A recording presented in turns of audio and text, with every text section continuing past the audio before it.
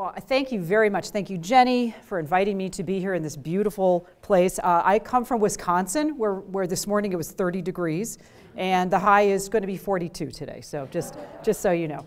But they gave me a lot of latitude about how to approach this topic about what's new for relapsed myeloma.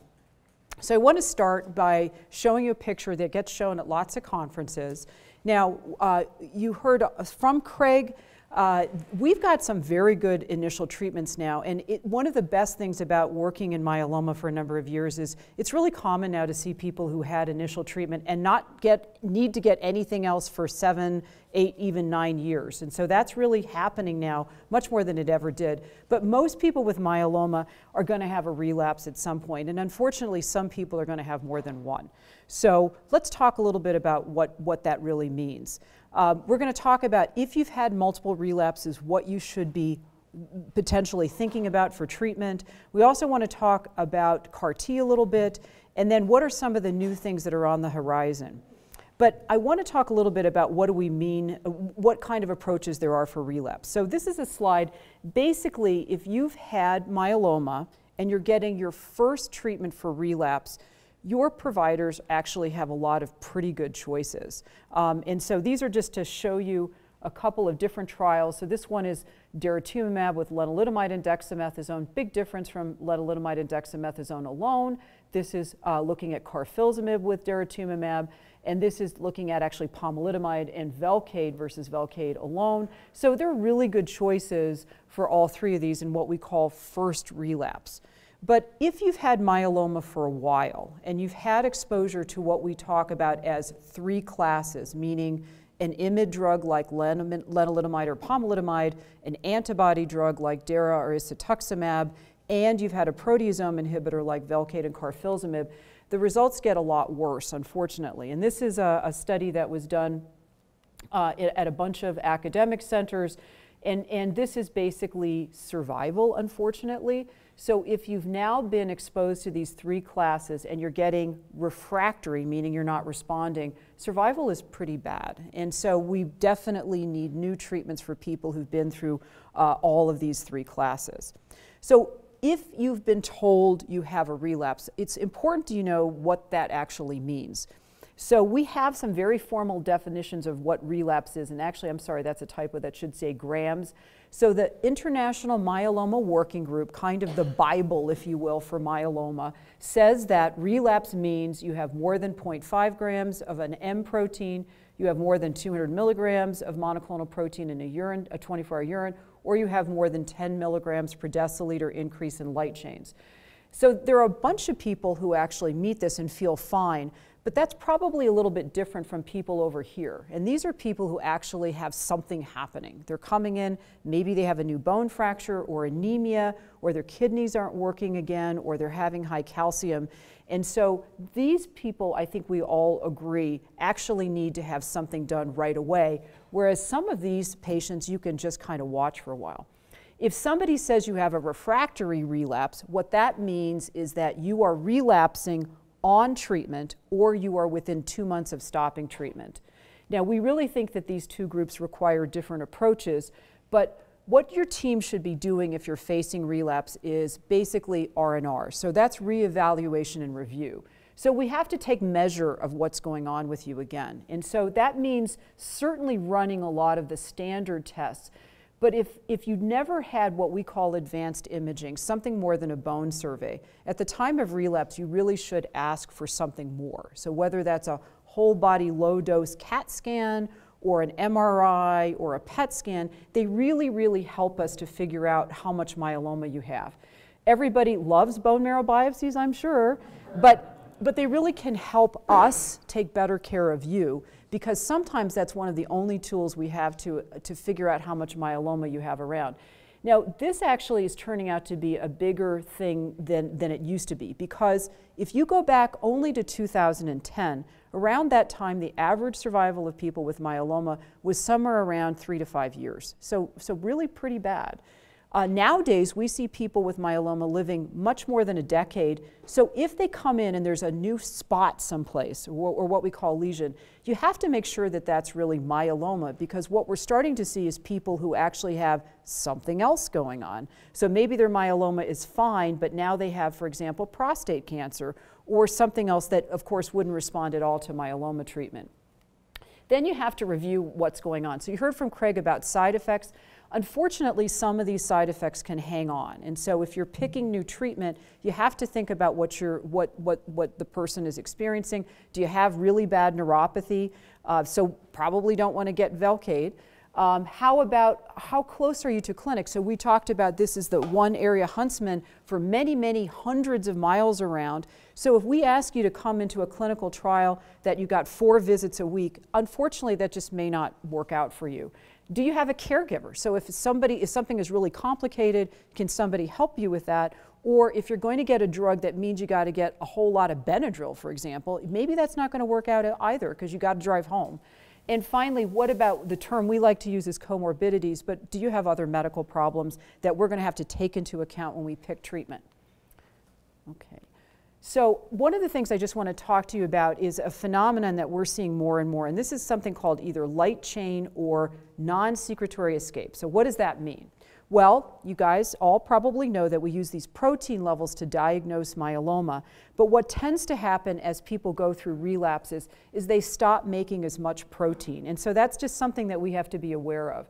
So, whoops, I'm sorry, this is a person who had a very high M protein at diagnosis, so they got treated, it all went away, but now they're relapsing, and look at that M protein, it didn't change at all. So if all you were looking at was that to pay attention to, you would get faked out that something is really going on.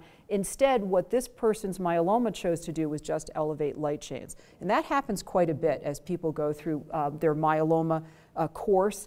And in particular, there are some people who stop making almost any protein at all, and that gets very challenging for us to help figure out if something's going on. The other thing about that advanced imaging I mentioned, this is a person that I saw who came in on treatment with really particularly bad back pain. Now this person has what we call compression fracture, so you can see this scooping. Instead of being like a tuna can stacked up, this is not normal, but this is an old change. This is what the person had when their myeloma was diagnosed, but they had terrible back pain. However, we did an MRI, and unfortunately what we were able to find is these holes that are myeloma, and this person unfortunately had all of their sacral vertebral body replaced by myeloma, and that's what was causing the pain. But if you had only done a bone survey, you would have missed that. Okay, so let's talk about some of those things that are available right now, plus what's coming in the future. So I'm going to touch upon just a few of these. We're going to talk about CAR-T. We're going to talk a little bit about belantamab. I want you to take away from all this, there is so much in development that we are very, very excited about. And even though, as Craig mentioned, we know that most people are going to have to deal with a relapse, we think we're going to have more and more answers for that. So why does every new treatment seem to target this B-cell maturation antigen, or BCMA? And that's because it's really important. For one thing, it helps the myeloma cells stay alive. So if you take away BCMA, those cells really can't grow and divide and multiply and even make antibodies. We also know that BCMA is relatively confined to B cells, and those are the cells that eventually turn into myeloma cells, and it's not really found in other places in the body, which makes it a really good target if you're developing a drug to get at that. Oh, I'm sorry. Sorry about that. So belantamab. So belantamab was the first BCMA-approved therapy that we had, and basically what it does, it is an antibody connected to a drug called monomethyl auristatin F, or MMAF. And so what we think works primarily is that the drug binds to the myeloma cell, and then it just releases this little package of chemo into the cell, and that helps kill the myeloma cell. But there's also probably some other side effects, anti-myeloma effects. Now, belantamab is kind of an interesting and a little bit of a drug that we don't understand well. I think that's the best way to say that. It only works about in 1 out of 3 patients, to be honest, if you give it by itself. There's lots of work trying to combine it with various drugs. That's a common theme in myeloma. And this is just a study on the right here where this was the belantamab was combined with pomalidomide and dexamethasone. So instead of 30% of patients responding, more than half did. So that's probably a good strategy. But the really weird thing about belantamab is in the third of people that respond to it, they respond really well. And so we've certainly seen people who've been on this drug for several years. And if you don't respond to it, we can figure that out right away, usually within a month. Now, Craig mentioned keratopathy, which is these corneal side effects, and he's absolutely right. If you stretch out the dosing, and we tend to dose people every month or 6 weeks, you can keep the benefits and minimize the eye toxicity.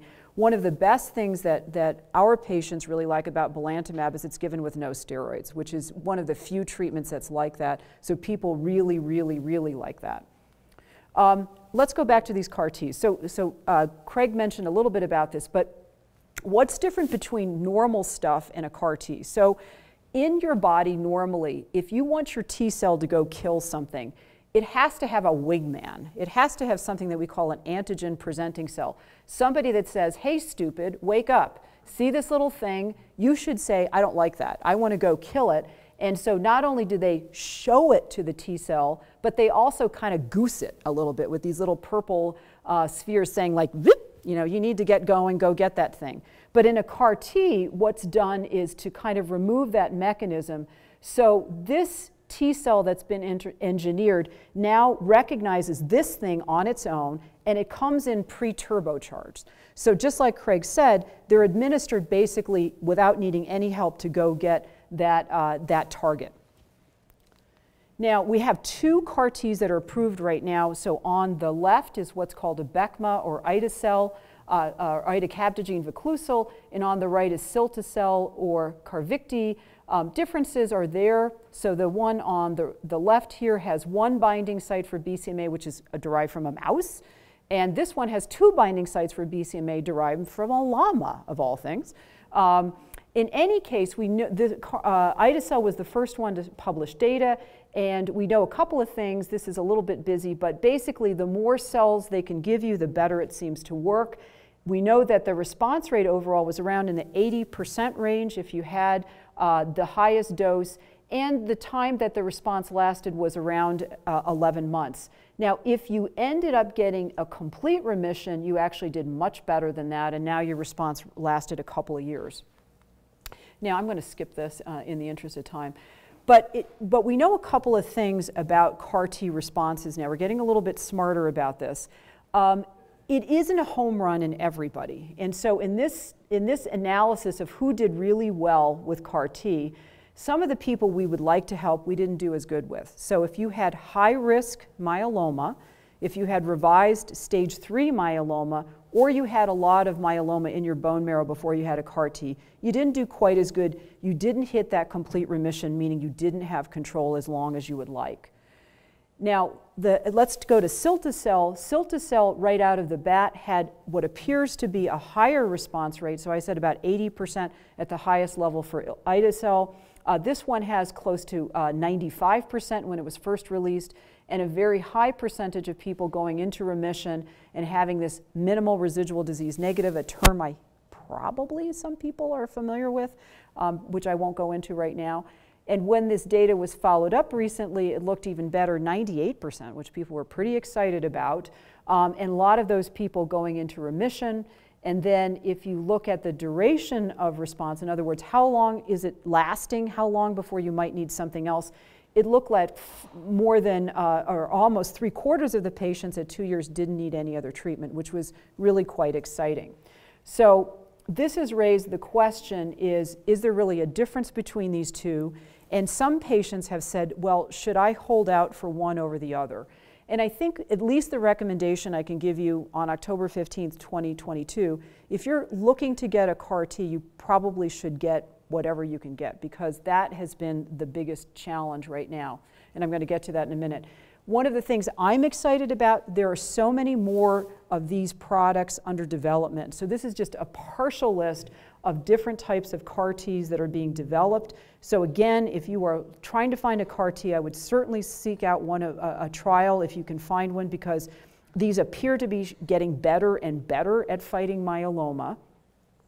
One of the other things that just came out, this is an announcement that occurred about a month ago, is it might be better to do a CAR T much earlier in your myeloma journey. In other words, if you've had a couple of types of treatment, now it may be that you want to do a CAR T right away. So this was just really no data, but just saying that the earlier use of CAR T looked better than standard chemotherapy. We don't know any more information except what I'm showing you here, but we expect to know some details about this trial in the next few months. So what are the limitations about CAR T? Well, one of the things that I think we do know is it doesn't work in everybody. And I'm sure you've heard stories, Jenny, through HealthTree. We know that there are some people who don't seem to have an effect at all, that within a couple of weeks of the CAR T, they're not doing well.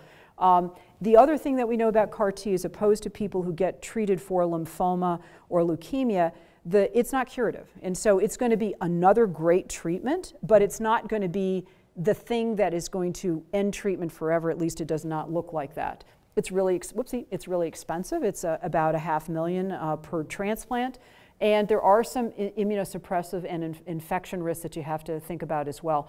But really the big thing right now is access. And so we cannot provide the number of people who would like to try CAR T with a CAR T. There just aren't enough. There are manufacturing issues that have come up, not with quality, but really quantity. And so that has been a big, big limitation in offering CAR T to as many people. And that's true at every center, large and small, throughout the country right now. Okay, let's look at some of the other available treatments. Selinexor that Craig mentioned.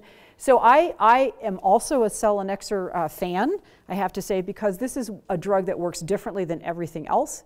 It helps sort of retain good cancer-fighting enzymes in the cell to help slow down the growth of myeloma, but you can't take too much of it, and I think that's really the secret, and you also can't take it by itself to have the best effect. And this is just a study done with selinexor in combination with carfilzomib and dexamethasone, and these are all people who had many, many types of treatment, so this is all reduction of their myeloma protein, so it looks pretty good. About 3/4 of people responded to this, and this also includes people who had failed CAR T and other BCMA-targeted therapies. So this is something that I think it may end up being adapted more often. Okay, so let's talk about bispecific engagers. So this is a class of drugs not here yet, but probably very, very soon coming. So how these work is basically sort of like, I sometimes say like a poor man's CAR T, because you are still engaging an immune cell here and pulling it to a plasma cell to help kill it. And this, again, most of these are targeting BCMA, again, that protein that I mentioned. Probably the one that is closest to approval is a drug called teclistamab. Teclistamab is given subcutaneously. It can cause some side effects like other CAR T products can with this cytokine release syndrome. And then it goes from these tiny doses up to what's a once a weekly dose. It tends to be given with some steroids early on to prevent that cytokine release, but you can drop them out later on.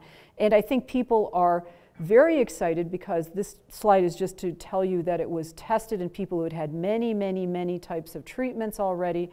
Response rates look pretty good. So they are about 60 to 70% depending on the trial, and many of those people are doing quite well with the drug.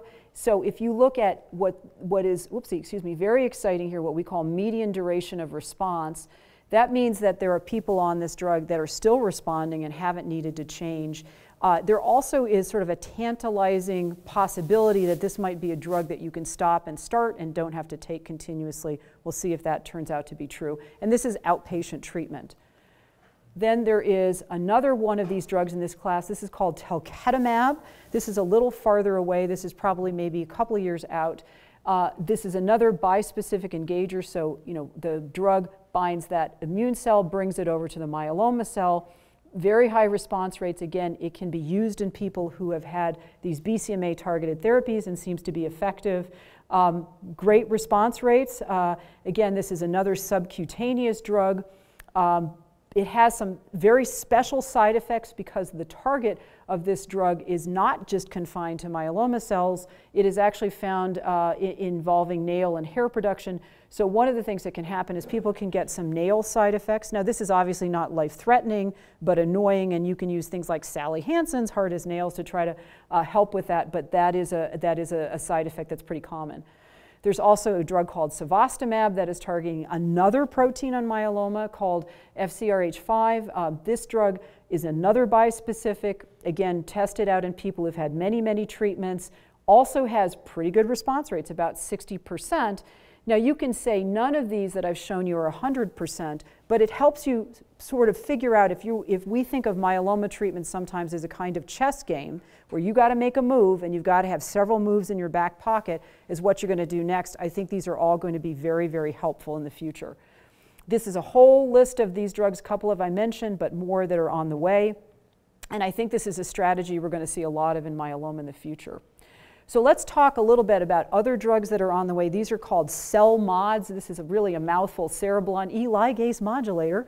So basically, you can think of these drugs as cousins of pomalidomide and lenalidomide. They are oral. They're given the same way that those drugs are given, usually 3 weeks out of 4. And they've been tested in people who are resistant to both pomalidomide and lenalidomide. And just like what we always do in myeloma, it's been tested by itself and has about a 40% response rate when combined with steroids. But it's being combined with a whole lot of other drugs and looks pretty good. These trials using iberdomide are open. They might be available to somebody who might be thinking about this. There's also another CELMoD drug called mezigdomide or Mezi that looks even better perhaps than iberdomide.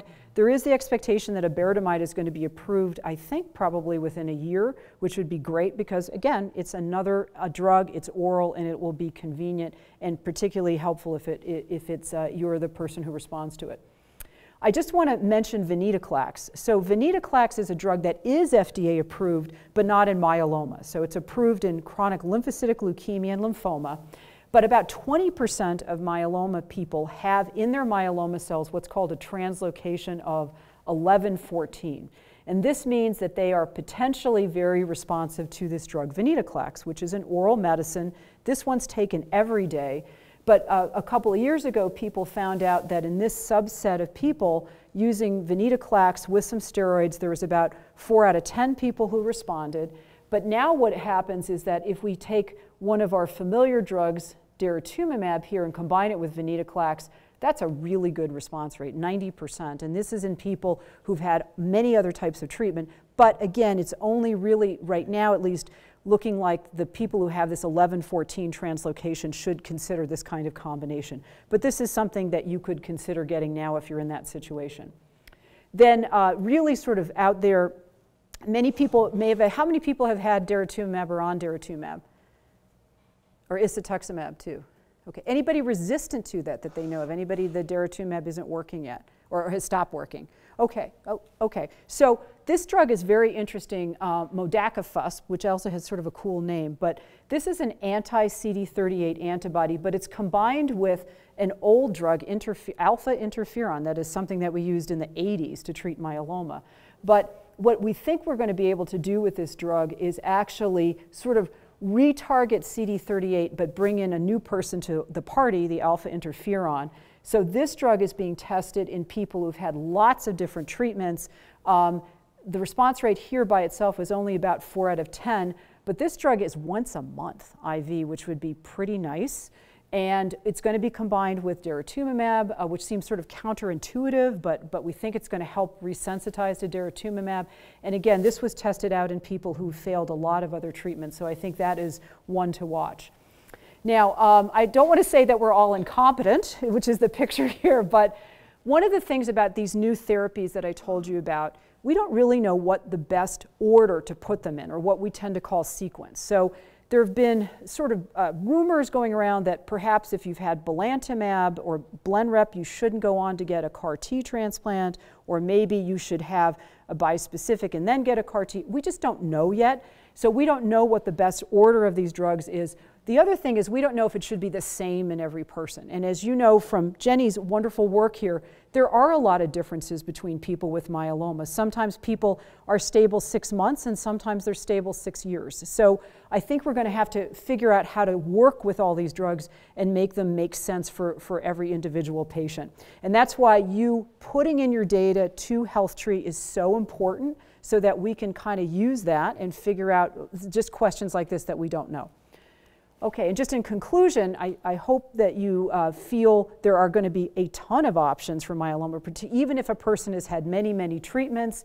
I would definitely recommend, if you are looking at your 3rd or 4th relapse, trying to join a clinical trial is often a really good idea, because that tends to give you access to new drugs that you otherwise can't get. And if it doesn't work, okay, it doesn't work. Typically what a clinical trial is going to ask you is more time. And we know that, and unfortunately, it's hard to get around that because often we're looking at safety, but the payoff can be very, very great. Having somebody reevaluate you at the time that you may relapse, I think it's very, very important. And then if you are considering CAR T, you really need to have the person that's helping to treat you, have you think about that early on, because at least right now, those lists to get access are very long. So I'm going to stop, and thank you very much.